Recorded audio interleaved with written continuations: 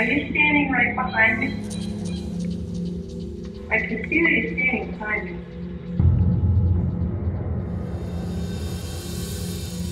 I'm going to be here all night. Would you like to follow me around? Tonight we venture deeper into Biddeford's old textile mill, seeking out echoes of its former inhabitants. Join us for this exciting conclusion. Welcome to Haunt Me. I'll come back and visit you soon, I promise, okay? Have a good break in the smoke. Yeah. Oh, it just went through me. Oh, Jesus, it's still coming. Go get him. But he's right here. Yeah, I know. He came out the door.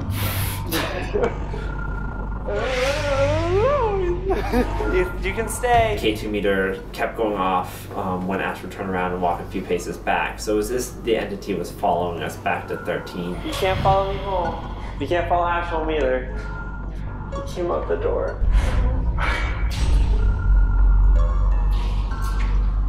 Can you go test again? I can feel him behind you, Ash.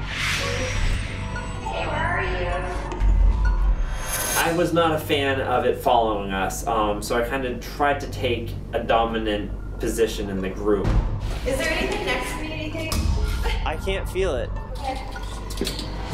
If you are here, please don't follow me, I'm sorry. Oh. Told him I go on a date. Oh, Jesus. Why is it still going? Scan me again. Hold it. Oh, geez, Ty. Oh. Well, you ever wait for you to Let's back away from here. Nothing can come with us tonight. Everything that's in this mill has to stay in this mill. Understood?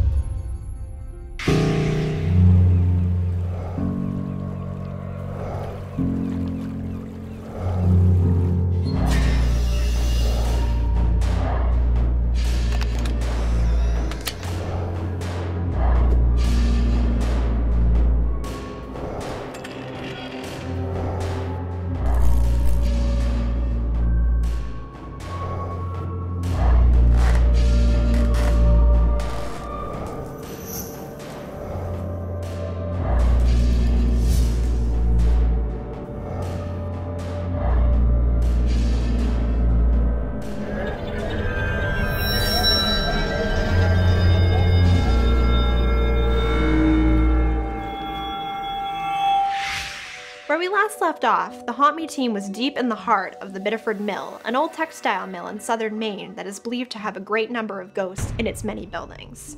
We went into this investigation with caution because in such a large area with the possibility of so many spirits, you never know what you're going to find or how the spirits will react to your presence. At the end of the last episode, Ty and Carol had a conversation with a spirit entirely on a K2 meter, one of the best scientific tools that we have at our disposal. In a room that served as a break room or smoking room for mill workers, a spirit took an immense liking to me, following me around and only answering questions that I would ask. As our night in the mill continues, we will see that there are many, many spirits in this complex, just dying to talk to us.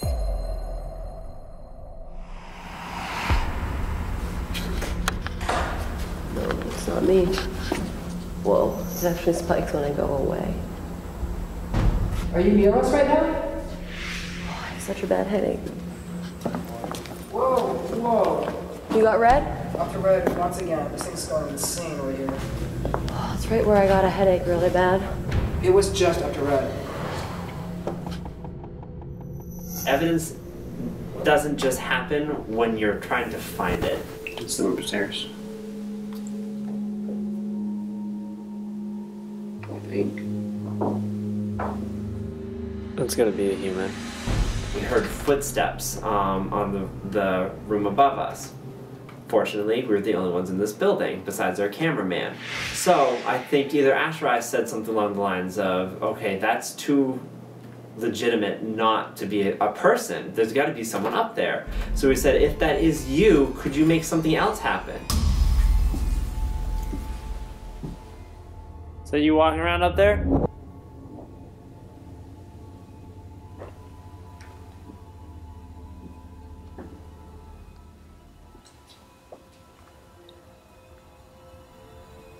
Keep walking. We need you to give us a sign that that's you. What the f was that?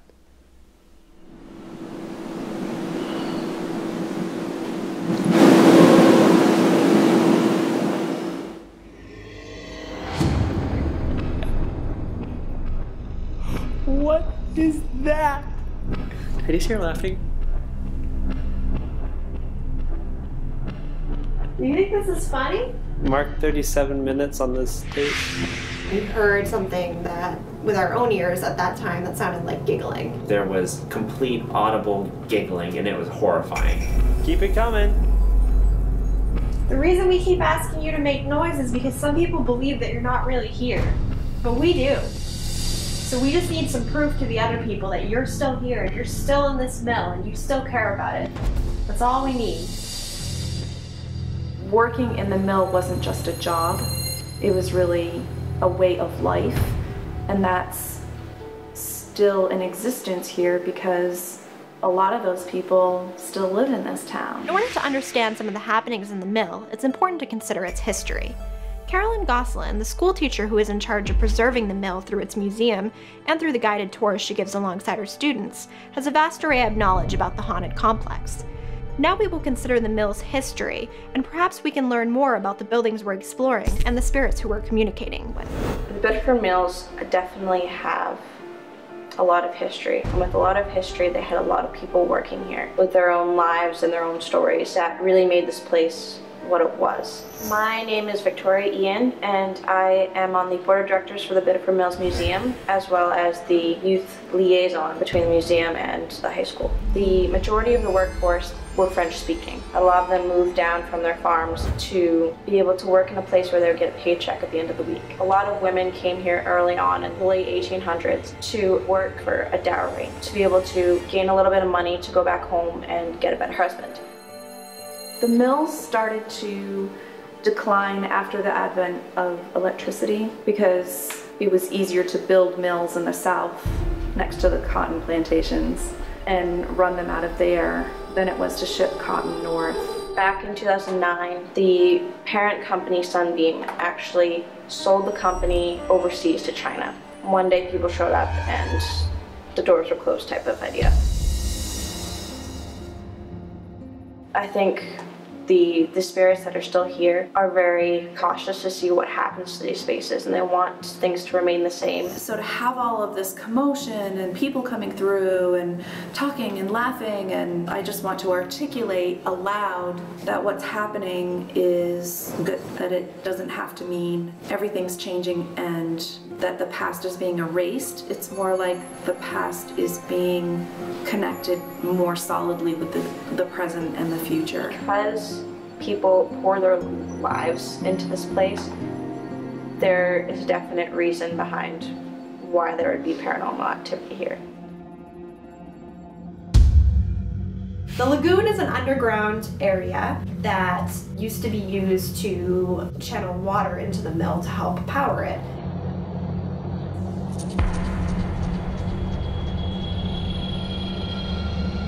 I feel like you're more comfortable without all the flashing lights.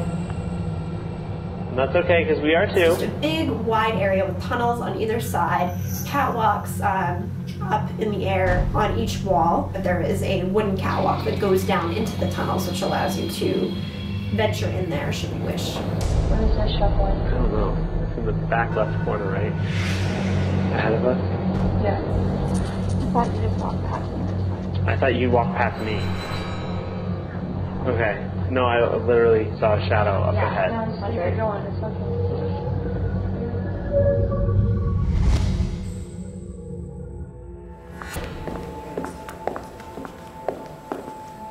Oh yeah, she's following us because this thing keeps going red.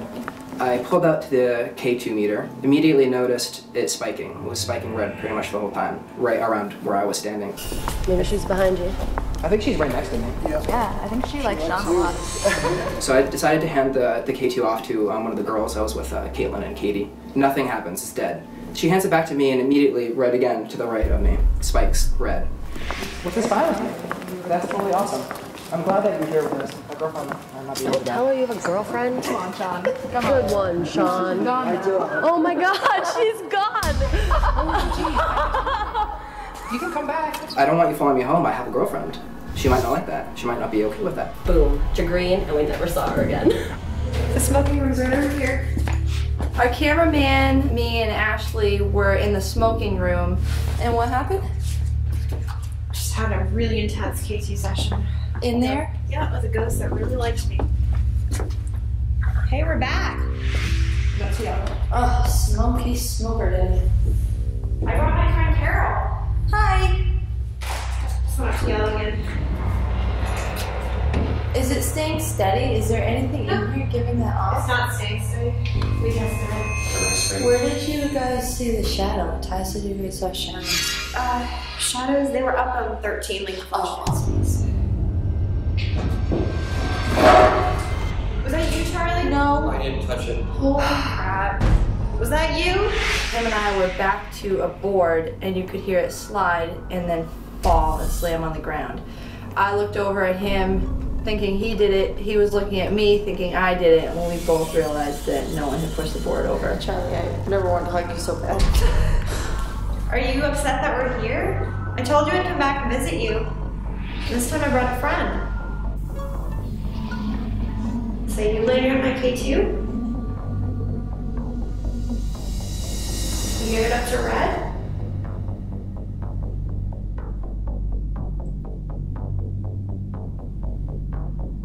Put it up to Red if you want us to stay.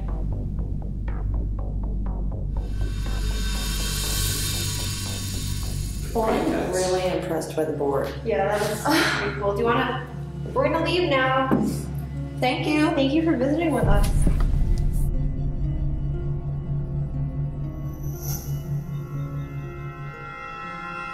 Mill 36 is an 8-story building that they used to use to store cotton in. It's super spooky within itself because it goes on for so long. The ceilings are very low, and there are glass windows that are very loose, and so they rattle frequently. There's a really heavy, disturbing feeling throughout that building. Do you feel stuck in here?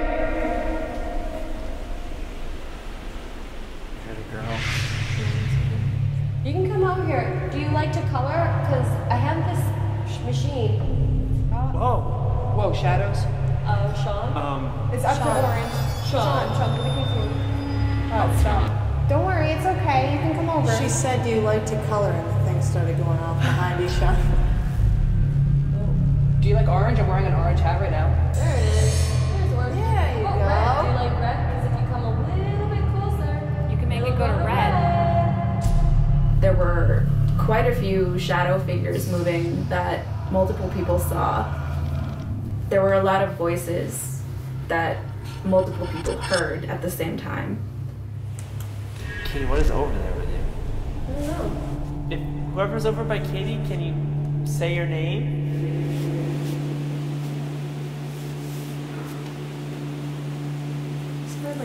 I did too. I thought it was one of these guys when I saw you guys look. Yeah. Are you alone here? Yeah, just two friends. I know, I keep thinking. Smoking man? It looks floating. Something is touching my back. Look, really? Yep. Someone's touching Caitlin's back, you guys. It felt like something touched my back very lightly. Like someone had lined up their fingers and pushed it against my left shoulder blade. Very, very slowly moved it to my right shoulder blade and then moved it back and left it there. What was that? Maybe it is smoking man. Because remember he was smoking Did and you it was guys just hear a thumbs up? Yeah. Quiet, go, go, go.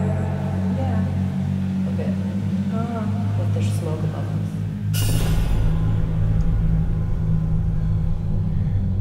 Give me your name and we'll leave.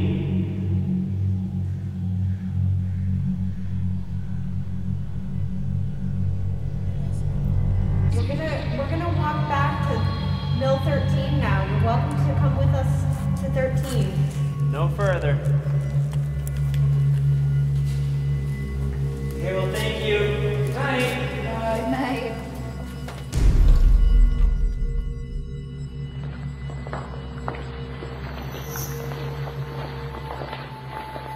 At any point tonight, if you want to communicate, just knock this broom over. That's easy enough to do.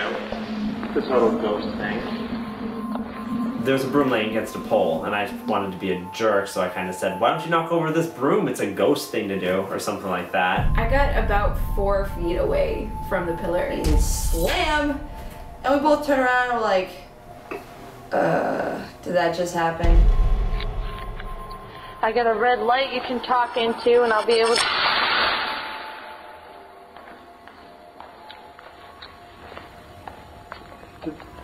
Okay, so the broom just fell over. What time is it? I'm 45 minutes into my EVP right now.